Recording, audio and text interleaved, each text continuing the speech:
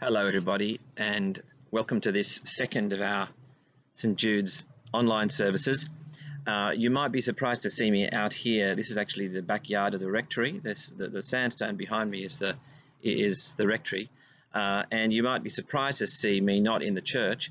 The reason is because, as some of you have heard, one of our family members was sick during the week and flu-like sort of symptoms. Was it coronavirus? Well, it now seems unlikely, but on the doctor's advice, knowing that we weren't going to qualify for a test for the virus, we've isolated ourselves, and I haven't been inside the church all week. So here we are outside the church, and that's where I'm speaking from today, but I'm very much looking forward to bringing you the service from inside the church next week. And as well as that, really hoping that we can incorporate some of the organ music into the service next week. But this week, we're finishing off our series in Matthew's Gospel, in the Sermon on the Mount, and I've been looking forward to this as well. It's actually our 9th week studying the Sermon on the Mount. 9 weeks does seem an awfully long time ago now, doesn't it? On February the 2nd, when I preached the first of these sermons, it was at the Beatitudes on Vision Sunday. Who could have imagined that by now we would be out of our church building and forced to be meeting across cyberspace? Who could have imagined that as I cast a vision to fill the church, the next thing that God would do would be to empty it?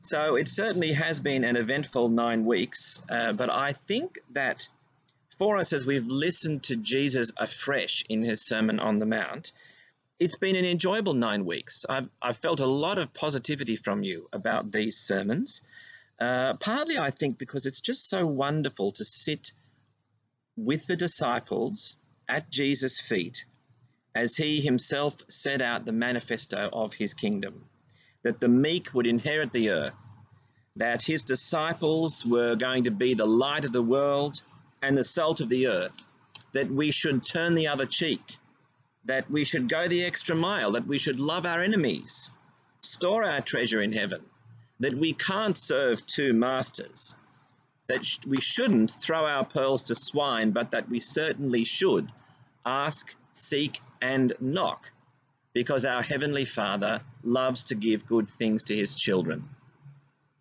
It's a thrill, isn't it, to hear those familiar and beautiful words and to be so close to Jesus Christ himself as he announced his kingdom.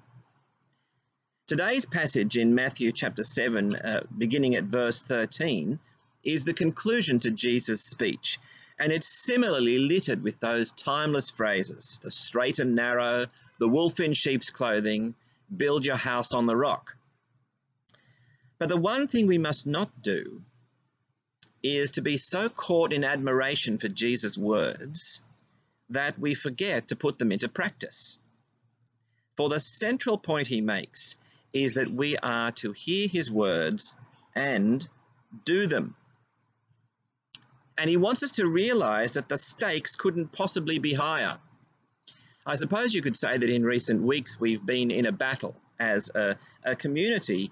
I'm talking about the Australian community. We've been in this battle to make people realize what high stakes we're playing with this pestilence that's afoot in the land.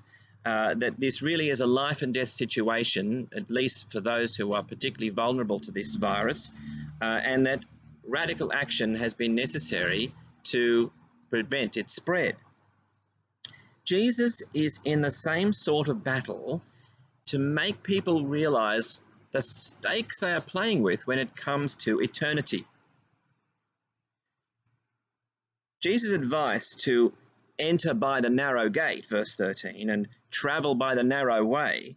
Now, on the surface, it seems to resonate with some of those individualistic slogans that we hear these days: take the road less traveled, go your own way, things like that. But what those sloganeers have in mind is that, well, yeah, look, you should think for yourself and not complacently go along with the crowd. And who knows, through exercising some independent thought, we might find that we we find ourselves in a holiday destination or discover an investment opportunity that other people have not thought of. But for Jesus, the stakes of taking the narrow way are much higher than that. For Jesus, when he says to take the narrow gate, to take the narrow path, it's because the road to destruction, he's talking about eternal destruction, the road to destruction is wide, and many people take it, whereas the path to life is narrow, and few people find it. It's a classic case of things not being as they seem. If you see a road with plenty of people travelling on it, you assume that they're going the right way and that they are relatively safe. They can't all be wrong, surely. Jesus' warning is they can all be wrong. Broad is the road that leads to destruction. When it comes to my spiritual life, I should not simply go along with the crowd. There is no safety in numbers when it comes to my spiritual life. Enter through the narrow gate, Jesus says. In another place in John's Gospel, Jesus calls himself the gate. I am the gate for the sheep. Whoever enters through me will be saved. Now that's great comfort, isn't it? That's certainty. Whoever enters through me will be saved. But Jesus is the narrow gate, so we shouldn't expect that to follow him will be mainstream. And that's why we're to watch out for false prophets, verse 15. They come to you in sheep's clothing, but inwardly they are ferocious wolves. A prophet is someone who brings a message from God. A false prophet is someone who brings a message that they say is from God, but who in fact has not been sent by God and whose words are not from God. Jesus' warning again here is that things are not always as they seem. The false prophets, they come in disguise. I mean, I suppose what else would we expect? Would we expect the false prophets to come openly with a name tag on them that says, false prophet?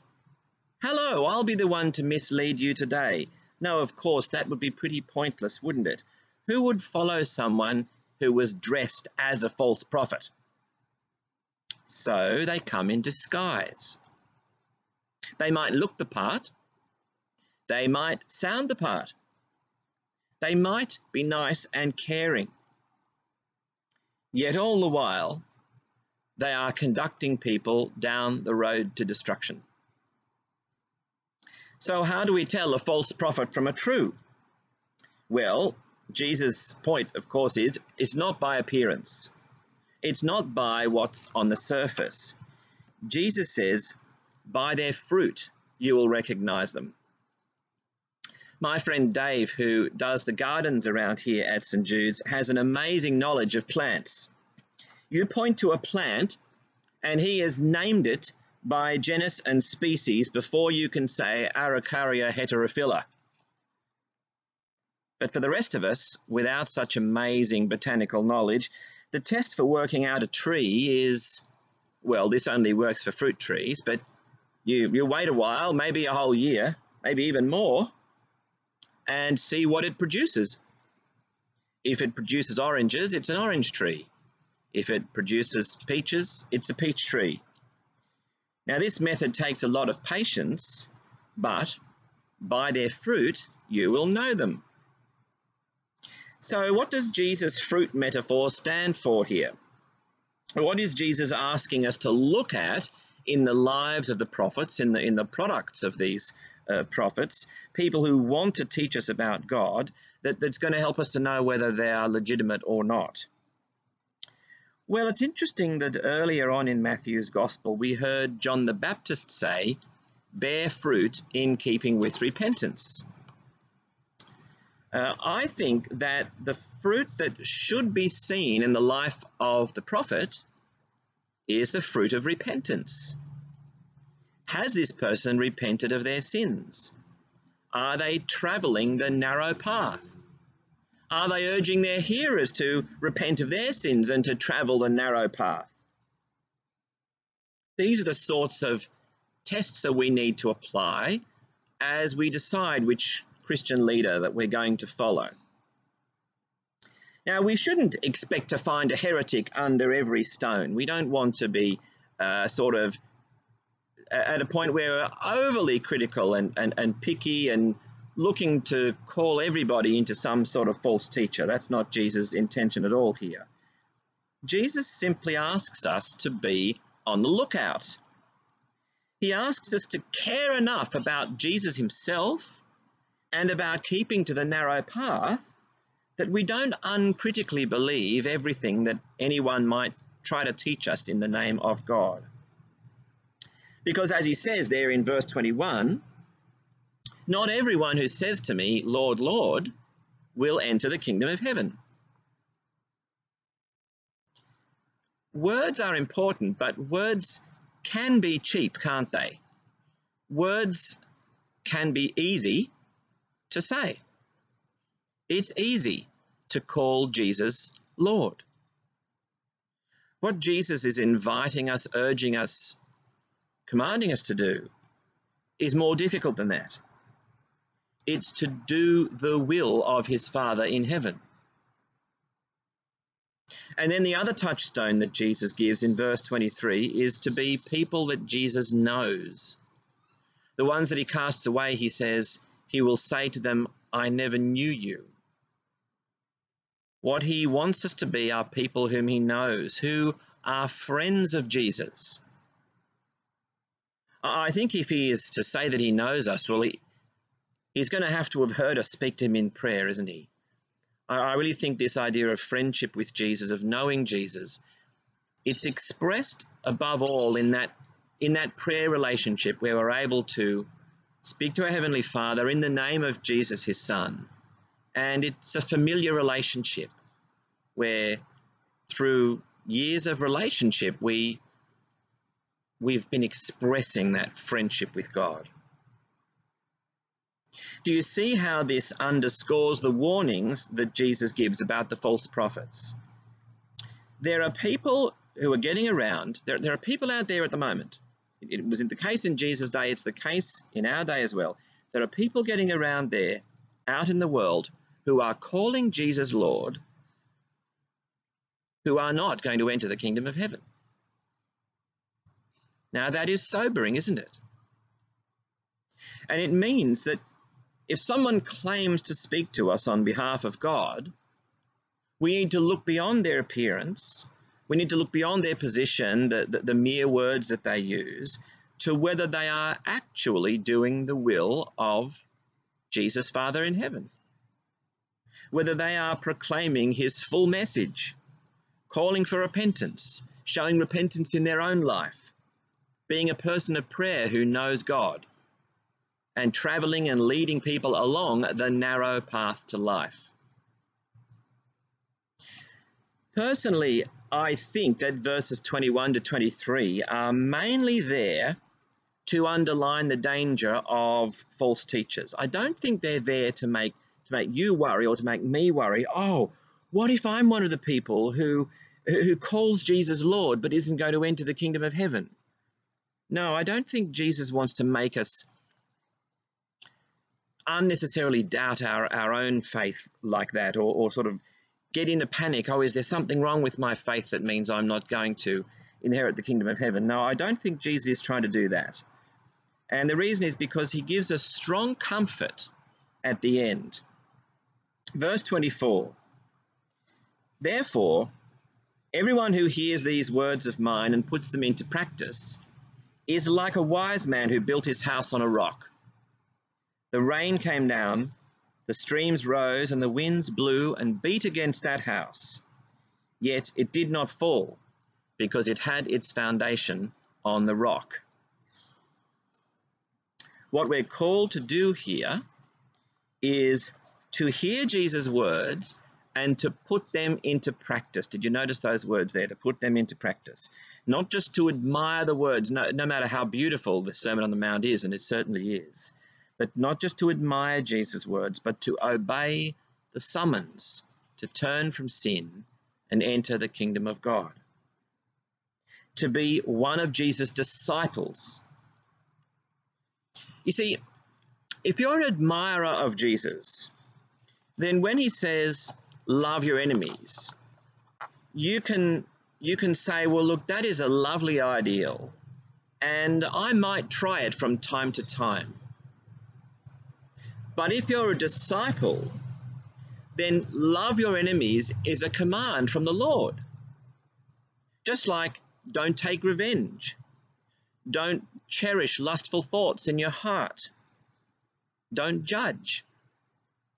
If we're a disciple, then Jesus' words are to be put into practice as words from our Saviour and Lord, as commands. Now, that certainly is difficult, but if we do put his words into practice, then he guarantees our security in the judgment that's to come. The storm that Jesus speaks about, which the house had to weather, it's the storm of the final judgment, the test of how we've built our life. But the man who had heard Jesus' words and put them into practice had nothing to fear. His house was secure, built on a rock. Now, as good Protestants, we might have questions about how these teachings relate to God's free gift of salvation through the atoning death of Jesus on the cross.